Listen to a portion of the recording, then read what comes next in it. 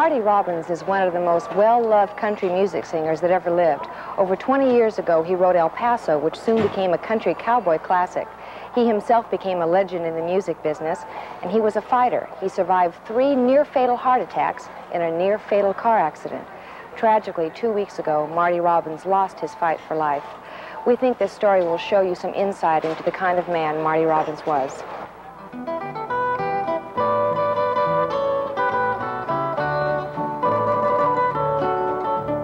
Out in the West Texas town of El Paso, I fell in love with a Mexican girl. In 1959, Marty Robbins recorded a song that changed the listening habits of just about everyone who owned a radio. For the first time, country music was being enjoyed by the masses. His song El Paso was a monster hit, the most listened to song that year. It certainly wasn't the first country song to make it to the charts, but El Paso sold big and was played on every radio station. And it was the very first country song to win a Grammy. And though it was a quarter of a century ago that Marty first put the words to that compelling tale on paper, he still belts out the same verses that made him a super legend in country music. Maybe tomorrow a bullet will find me. Tonight nothing's worse than this pain in my heart. And at last here I am on the hill overlooking El Paso. I can see Rose's cantina below. Since El Paso, Marty's written over 500 songs, received 2 Grammys, and has any number of gold albums to his credit, plus 4 platinums. In Nashville, however, he's just another country music legend. Somewhere between Hank Williams and Elvis Presley, Marty's found his niche in country music. The cowboy songs and the country songs, and there is a difference, that is American folk music. Just like Dixieland jazz, I like cowboy songs best. That's best. That's my favorite. But it's pretty close between the real cowboy songs now.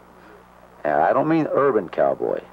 I mean real cowboy songs and love songs. I like love songs real well, I think, because, well, I think everybody in the world likes love songs. They tend to stay around a little longer and last.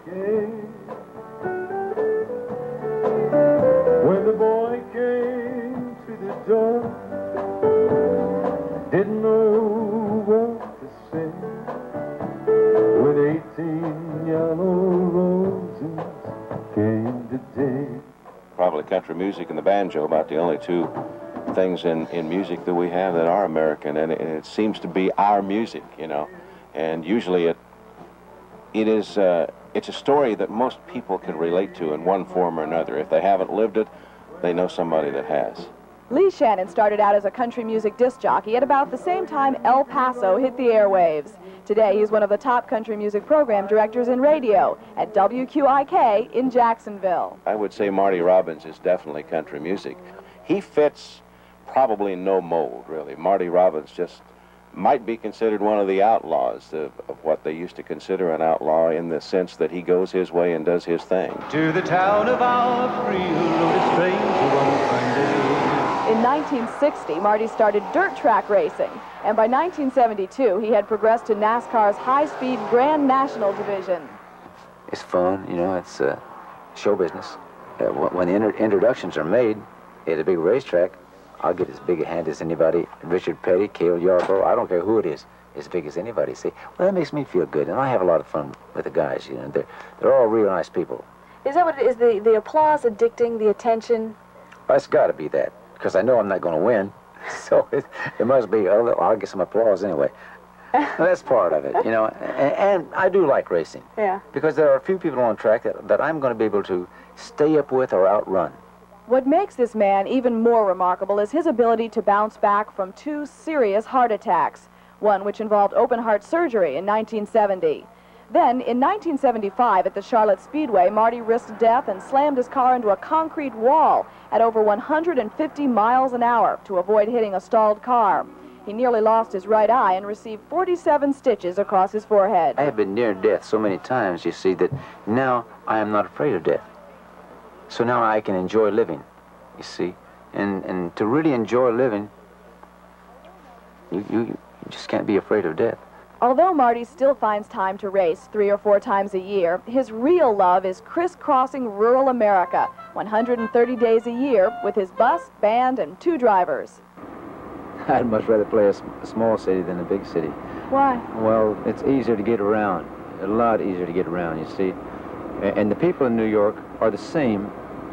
People who like country music in New York are the same as the people who like country music in Douglas, Georgia. At the Holiday Beach Resort in Douglas, Georgia, his fans line up. Today they've come from all over the Southeast to hear Marty sing and to watch him perform. Well, he just gives me the idea that I want to just get on my horse and ride. I just like his style. He's the best singer that I know of today. Well, because I think he plays to the people. Because he's a good singer. That's all the people want. It's just the effort. If you make an effort to please the people, and that's all you can do.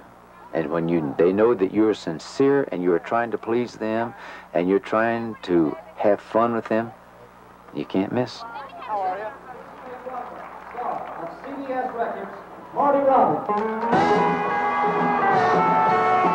There's standing room only for this performance, and for Marty, that's payment enough. Still, he has big plans for his future. Another Grammy and a top country hit in the making. And that's a tall order coming from a man who suffered his 3rd heart attack just 8 months ago. I want to live as long as I can and enjoy life as long as I can. And when I'm through enjoying life, that's when I want to pass away. I don't want to die. Don't misunderstand me, you see. Yeah. I want to live, you know, because I don't believe in reincarnation.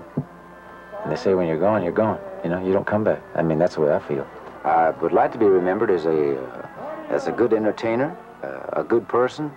I think maybe better as a good person. And Marty Robbins will get his wish. He will be remembered by all of us as a wonderful performer and a great person.